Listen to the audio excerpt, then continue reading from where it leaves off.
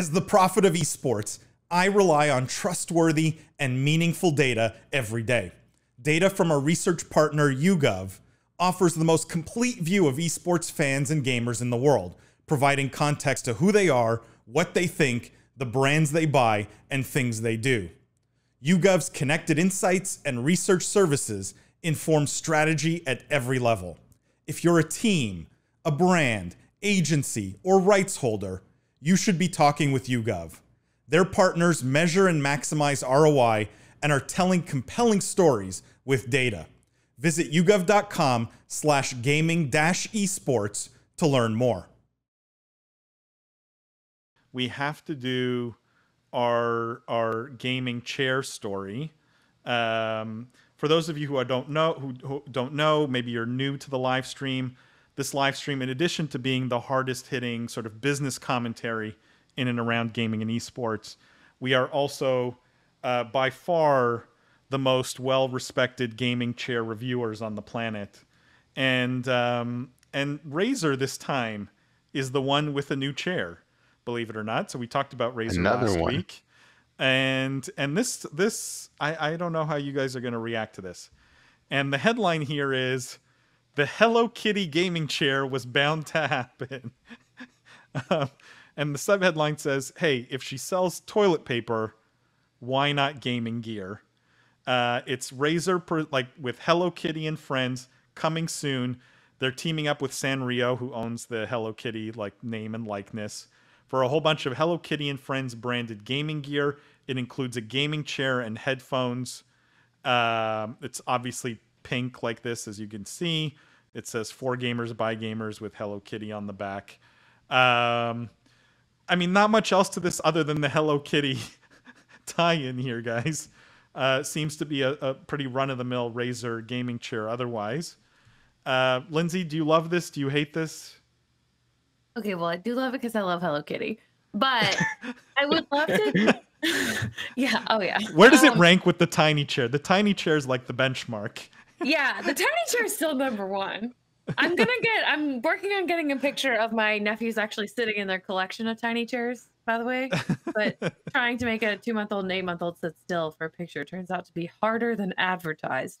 But anyways, I actually wanted to tie this back into the discussion we had earlier about moving more into lifestyle brand stuff, because this is such a good way of hardware brands moving into lifestyle while still maintaining high quality of hardware and offerings, I think. And the reason why that excites me is because when you have a brand, I suppose, that starts off as a lifestyle brand, you don't automatically think, oh, high quality hardware with their branding on it. You do think sweatshirts. Whereas when you start off with a great hardware brand and moved into lifestyle, you get, oh my gosh, a super cool and really nice Hello Kitty chair that's going to be of interest to a lot of people who are into content and branding. So I think that, I mean, everything I've seen Razer do in sort of this lifestyle brand area, I've pretty much been excited about. Even the silly things like the mobile phone, gaming glove, and the gum. I think that they've done good little activations where you don't have to produce millions of a product. It doesn't have to sell well, but it's going to make news and it's going to be fun. And some people are going to really enjoy it. And I think they've been really smart about this so far. And I think the Hello Kitty gaming chair is just an evolution of that. Yeah, no way it doesn't sell out. No way it doesn't sell out. Oh, it for sure sells out. But the gum and the glove, I wasn't unsure about.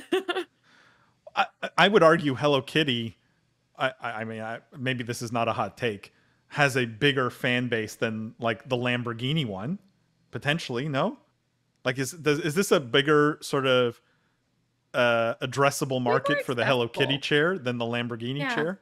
Well, I mean, Hello Kitty just has such strong lifestyle branding as it is. I owned Hello Kitty pajamas. I had a Hello Kitty lunchbox. There was a billion things I had growing up that were related to Hello Kitty. I can see young people wanting this. I can see older people wanting this because they grew up with Hello Kitty.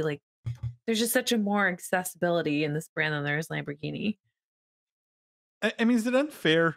The more it used to be that a lot of these tie-ins were gaming related, right? A lot of the tie-in was a chair that was, CS:GO themed, or a chair that was had a certain colorway from a game or something like that.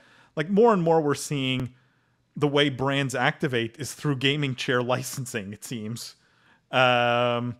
Is it just because there's all these niche markets for all these, these brands, like these partners, these licensing partners? I think Hello Kitty also just appeals to a female market too, which seems definitely underserved, even in gaming chairs, right? Not to mention in the broader market as a whole, but just in gaming chairs. Pretty much Razer's the only one who's done stuff, right? They do the cat ear headphones. They do the pink, wireless gaming mice. They have Sid the Viper Kitten in has pink. those, right? Yeah, so like there's a lot there's a lot of like Razer has some legacy here. I like this one, guys. I wouldn't buy it myself, but I don't know why you have a hard time with a lot of the Fortnite activations, because it's kind of the same thing, right? It's just slapping different brands on their digital products, and here, whether it's Lambo, Hello Kitty, whatever it is, it's just a clever pairing of two worlds, and offering that as a consumer good. So I just love it because Razer's already done this successfully with Bathing Ape, which is a very well-known Japanese streetwear brand. Everything on that wasn't just a chair, by the way. There were hoodies, there was a headset, all of it sold out instantly. That Razer mask, that they did, that's not a co-branded activation, but I'm just saying they just seem to know really well what their fans want. And I can't remember the last Razer drop of something unique that wasn't sold out. Even those masks they've restocked 7 times and they keep selling out. So I would bet my money on most any Razer activation that they did, and I love this chair too for all the reasons Lindsay expressed.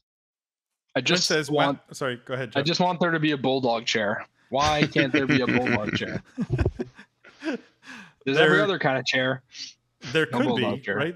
There must be. Yeah, isn't Georgetown the Bulldogs? I'm sure Georgetown has They're actually La Jolla, which I don't know the difference. Is it La Jolla? Okay, sorry. But their little mascot is a very cute little bulldog. But I guess, Jimmy, do you know, like, is La Jolla the same thing as a bulldog? We'll have to figure that out. There's also the Butler Bulldog. We'll take that to the Bulldog chat. Yeah. Yeah, there's the Yale Bulldog. Lots of bulldogs.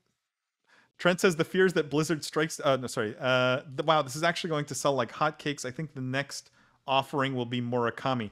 Murakami is everywhere, like literally everywhere. We did a story today on Meta Business that talked. Well, we didn't talk about Murakami specifically, but that mentioned him. And I feel like Murakami has decided that gaming is going to be their beachfront here. Chris says Mad Cat Sanrio fighting stick was an instant sellout almost a decade ago. Smart play for Razer. Chris, did they actually do a Hello Kitty fighting stick? Because I don't remember. Trent says Hello Kitty greater than Lambo. The math checks out to me.